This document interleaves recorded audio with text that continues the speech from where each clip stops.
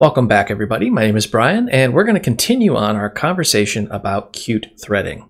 In the last video, we did something like this. Well, we have an application, and we made a thread, and we put an instance of a class on that thread.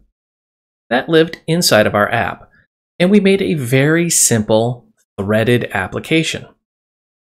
The problem is, now we're going to make things a little bit more complex. In this video, we're going to make, and let's just do a little copy and paste here, we're going to make another thread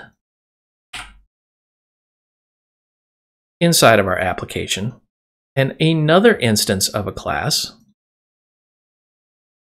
And everything's going to seem perfectly fine until we want these two instances to share information back and forth. So we're going to do something like this. Now, this problem on paper looks extremely simple, but you'd be surprised how complex people make their solutions to this. And people have tried to solve this over and over again in the history of programming. Qt, however, makes this ridiculously simple. We're going to use signals and slots. There's a couple little caveats we got to know along the way. So let's dive in and take a look.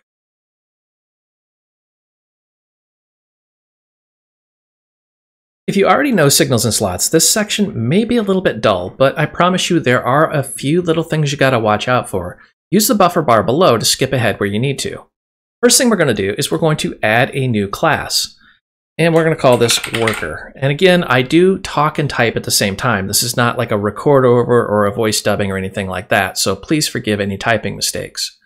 We're going to include QObject and make sure we have this QObject macro. If you forgot what these do, include QObject will actually turn this into a QObject where the add Q_object macro makes sure that signals and slots work in the background. That's critical for this video because we're going to be working with signals and slots. Hit next and finish. Now again, I'm using Qt 6 with CMake, so you're going to have to go in here and do a little brain surgery on this. So I'm going to say worker. And I did have a question. Does it really matter if you have the implementation file first or the header file first? No, it really doesn't. CMake's smart enough to figure it out when it builds it. Let's go ahead and jump into our worker here.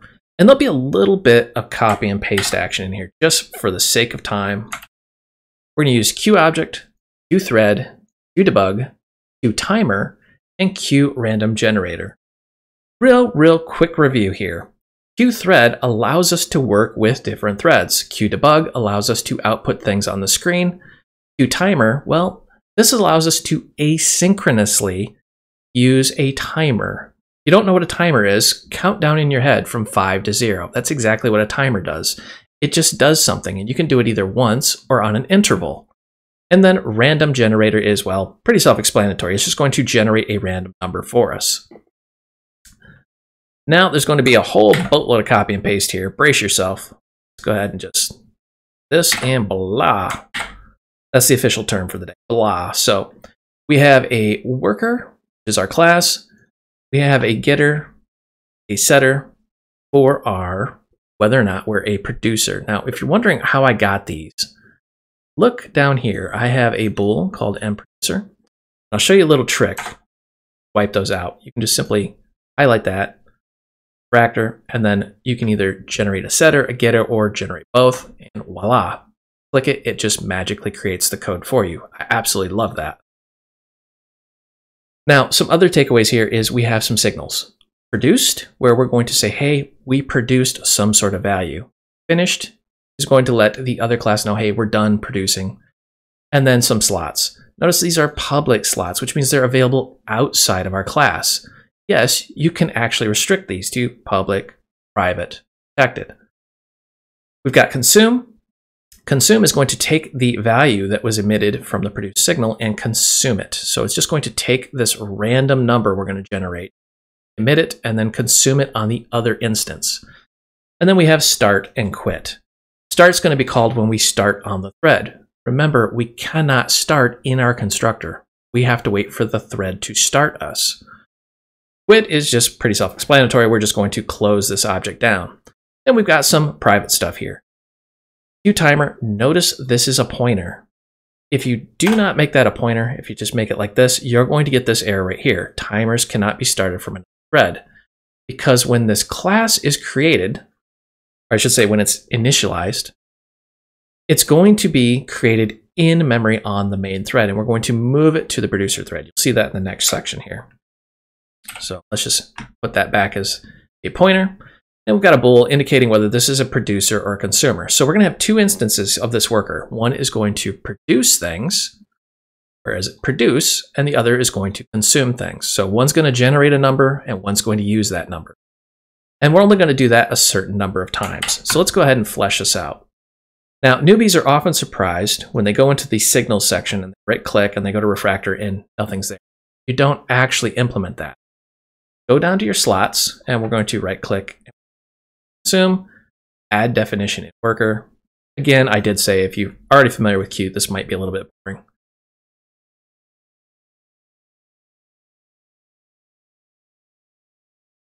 All right, we've got the bulk of our code right there. Let's give this a good little build, make sure this guy's happy. All right, so far so good. Now, what I like doing is right here in the constructor. Yes, there are other ways of initializing these, but I like doing it right in the constructor just so there's no question what's going on. Also could have done this down here when we started on the thread. Either way works, doesn't really matter which way you do it for this little example. We got our getter, we got our setter, and now we've got our consume. You may be wondering, wait a minute, where's produce? Well, we're going to produce on a timer. So let's fill out start first, just so you understand what I'm talking about.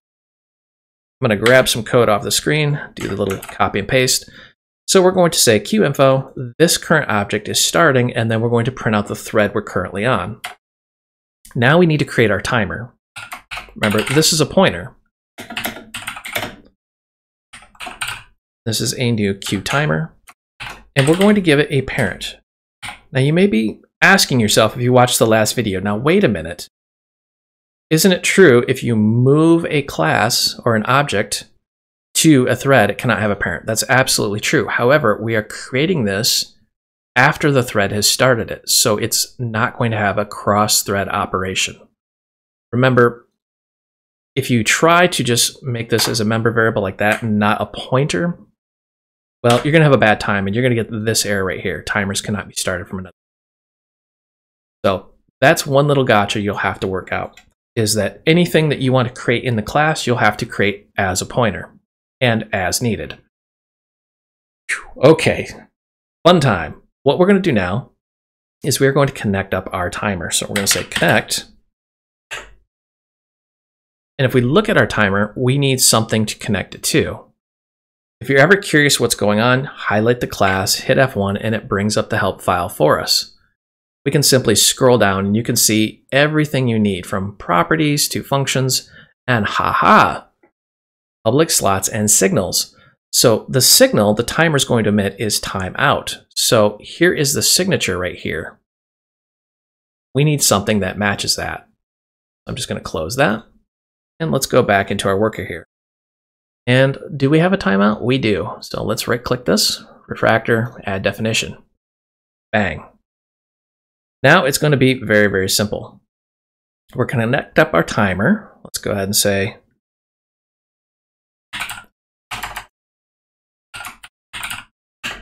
mtimer. Remember, we're doing the signal timeout to our slot.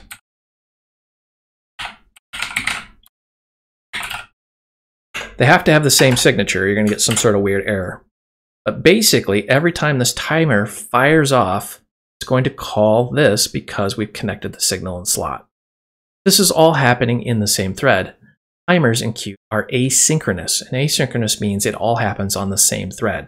We don't have to worry about any cross-thread operation there. It's actually pretty cool. Now, go back to our getter and setter. Remember, one of these is going to be a producer, one of them is going to be a consumer. We're using this little bool here. So let's go down here, and we want to go ahead and say if we are a producer, then we're going to, well, produce something. Grab him. Just going to put some text on the screen just so we know what's going on. We're going to say we are starting the timer. And we're going to take our timer, and let's go ahead and configure it first. We're going to say timer, set interval. And we're going to do this every second. We have to give it in milliseconds, so it's 1,000 milliseconds is 1 second. Then we're going to go ahead and start our timer.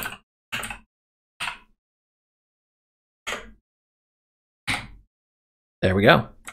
Now you may have noticed while I was typing that I called the slot start. It really doesn't matter because remember, slots and functions are identical. A slot is just a function with Qt mock on top of it. Meta object compiler comes in and adds all this goodness for us so we don't have to worry about it. That's it. It's really that simple. So looking at this, when our thread starts, we're going to say this object is starting on whatever thread. We're going to make a new timer on this thread, on this object. We're going to connect our timer timeout to whatever object we're on, timeout, this guy down here. And then we're going to say, if we're the producer, go ahead and do something. And we're going to say timer, set interval, 1000, mtimer start. And it's just going to fire off and get going here. It's actually pretty cool the way this works. Now, let's go ahead and take a look at quit. Quit is where we're going to say, well, I'm just going to copy and paste. It's probably easier just to do that. Wham. So we're going to say this object is quitting, and it's on the current thread. Now we want to go ahead and stop our timer. Now you may be asking yourself, but what if the timer is not running because only producer's running it? It's going to have zero impact. We're not really worried. Let's go ahead and emit finished. Just to let anybody who's connected to us know that, hey, we're done. We're not going to work anymore.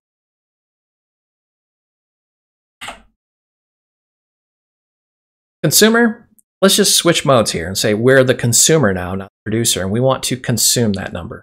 Actually, this example is going to be very minimal. We're just going to say, hey, we're doing something with it. So we're going to say qinfo.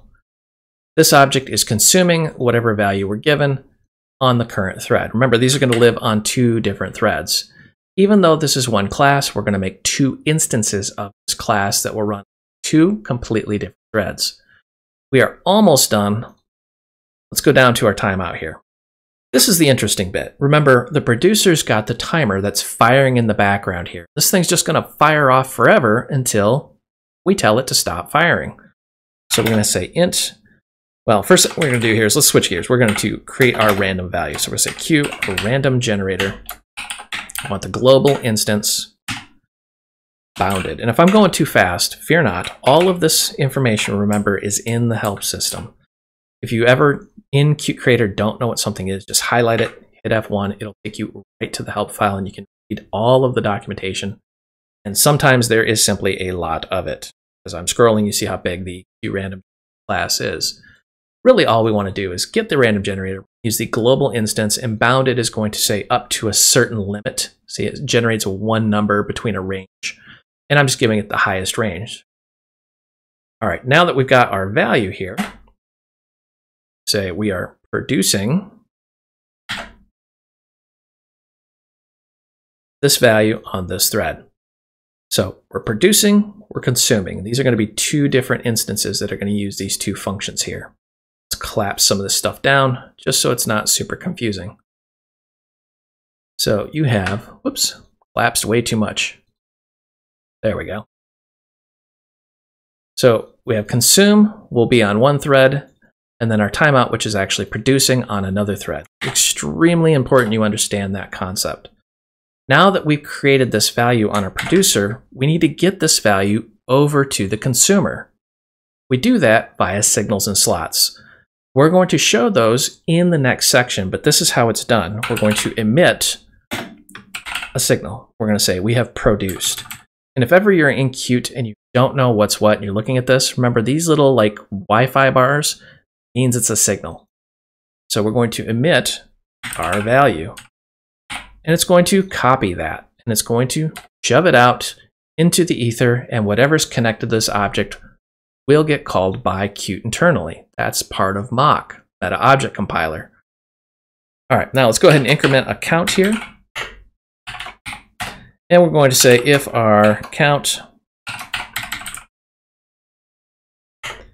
is equal to 5, then we want to go ahead and quit.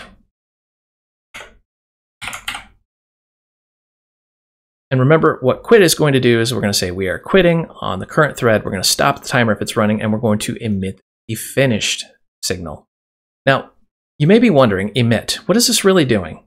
Well, it's telling Qt that, hey, this event is happening, and any other object that is connected to it is going to consume that. That's kind of why I do this producer-consumer example first off, so you really understand what's happening with signals and slots. Pretty simple, pretty easy to understand, but sometimes you get those newbie questions. For example, in our connect for our timer, when the timer times out, the worker will get called timeout. Again, timeout is emitted from the timer. The worker calls, or I should say Qt calls, the timeout slot. Seems super confusing, but just remember, you have a cause and you have effect. Emit, and then you have a slot. I should say a signal is emitted, and then you have a slot that's being called. Again, super confusing for newbies, but really it's just cause and effect.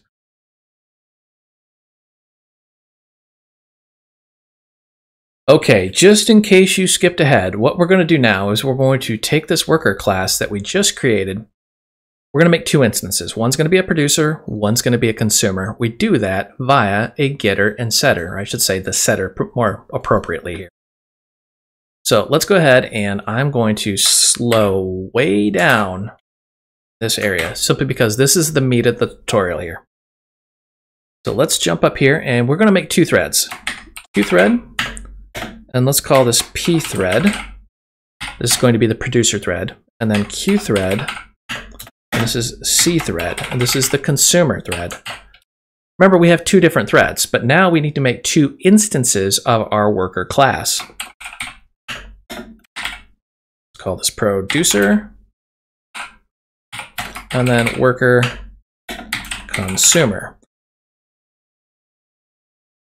At this point, you may be asking, wait a minute, do these need to be pointers? Really, they don't, because it's all going to be handled on the stack, and C++ internally will handle that memory for us. You can make them pointers if you want, but then you will have to manage that memory.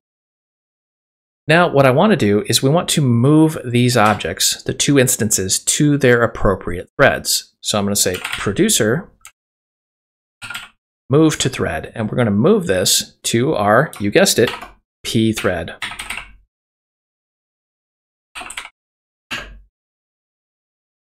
We're going to do the exact same thing with consumer. We're just going to literally just copy this, paste it, just to show you how ridiculously easy this is once you get the pattern down. So producer is going to the P thread, consumer is going to the C thread. Producer, consumer, two distinctly different objects. Now remember, in our worker, we have that getter and setter, which defines if it's a producer or not. So I'm going to grab producer, and we're going to say set producer is now true. So only one of these is going to be the producer. The other one's going to be, obviously, the consumer.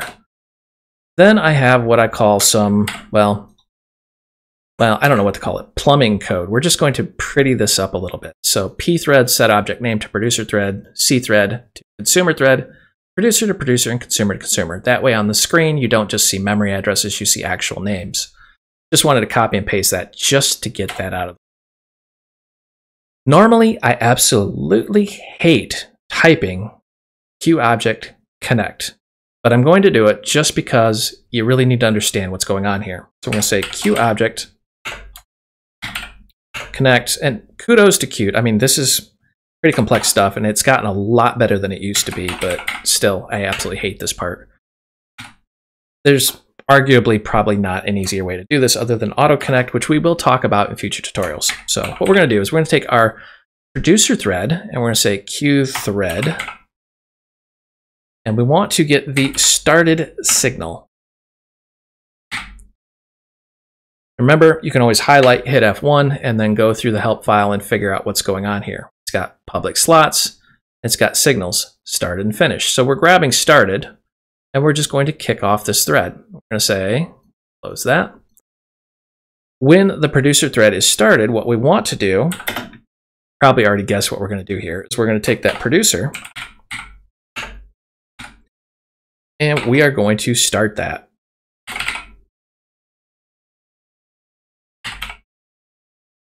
And again, if you're wondering what a signal is, it's got like this little, I don't know, it looks like an outlet almost, like you can plug something into it. That is the icon for a slot right there.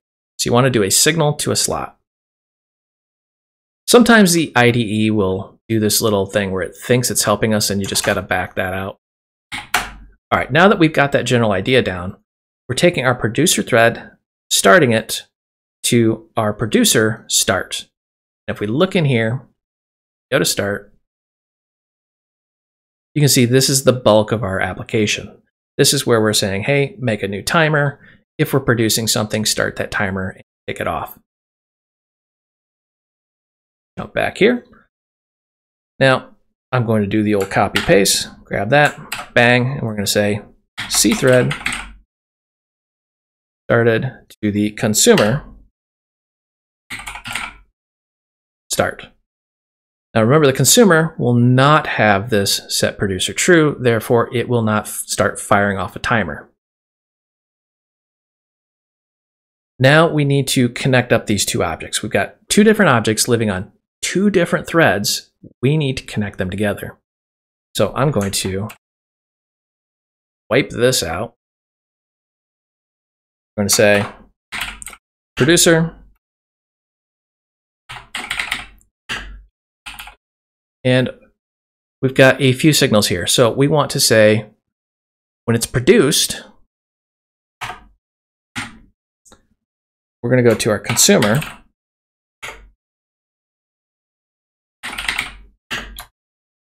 And we want to go ahead and consume that. See, there's our little slot for consume. We can tell by the icon. Again, the IDE is trying its best. Sometimes it acts like Internet Explorer, but I love it to death. There we go. So now we're saying producers produce, consumer is going to consume, and then let's go ahead and grab this. One more, we're going to say the producer is finished. Then we're going to head and tell the consumer to go ahead and quit. That way we just shut those both down. We are almost done here. What we need to do is cthread. We're going to start our consumer first, because remember that producer is going to kick off and just start going. We're going to start this. Under the hood, there's really virtually no guarantee which order they're going to go, but usually it works just fine. This is a very simple example. We're going to dive into the more complex stuff later on. Just trying to get you going in the right direction here. All right, let's give this a good build. Make sure we don't have any gremlins. And we got a successful build. We're good to test. Okay, moment of truth. Cross your fingers. Let's see what happens here. Let's go ahead and run this. And remember, while this is running, we have two different objects on two different threads. And I'm just going to explode this all the way across the screen. All right, we have our consumer starting on our consumer thread, our producer starting on our producer thread. So now we have two different objects on two different threads. Producer is going to start the timer on the producer thread. Remember, timers in Qt are asynchronous. They run on the same thread. And then you have the producer is producing this random value of 251. Consumer is now consuming that value of 251. So now you have two different objects on two different threads that are now communicating. And it's doing that via signals and slots. This couldn't get any simpler. Please do not reinvent the wheel. Don't make some crazy memory shared allocation thing. Don't do that. Use signals and slots. That's what this is designed for. And you can see it just works perfectly. You have this delicate dance of the producer consumer over and over and over until we hit our max. Then the producer says, you know what, I'm done, quitting. It sends that signal over to the consumer who says, okay, I'm also quitting. And they're both just finished. This is absolutely awesome, and I love it. One major takeaway, just in case you're coming from Qt 5 and you're watching this video as a review, you'll notice something. When I do this connection code, I'm using the auto connect. And if you're wondering what auto connect is, well, it's exactly what you're looking at. There's an extra little parameter here called the connection type, and by default, it goes to auto connection. Let's just go Qt, and that was not helpful. And we're going to go with auto connection. This is what it looks like under the hood. If we hit F1, you can see there's different types. So there's auto. If the receiver lives on the thread that emits a signal, direct connection is used, meaning it goes directly to that object. Otherwise, if they're on two different threads, it's going to use a queued connection. Interesting. So let's flip down to queued connection because these are on two different threads. The slot is invoked when control returns to the event loop of the receiver's thread. The slot is executed in the receiver's thread. Wait, what? What this means is if they're on two different threads, it's going to put that signal's information into a queue somewhere. That's why it's called a queued connection. And it's going to wait until the receiving object is ready to receive it. Because remember, it's on a different thread doing its own thing. As far as it's concerned, it lives in a completely different universe. Once it's ready, then Qt is smart enough to say, hey, here's all the information you've been waiting for, and it hands it to it very delicately. You no longer have to use the Qt connection. If you're coming from Qt 5, you're used to doing this. If you had a cross-thread operation, and anything that was cross-thread would have to be a Qt connection because it would more than likely just not work without it. But starting with Qt 6, you can use the auto connection and it works just fine, as you can see here.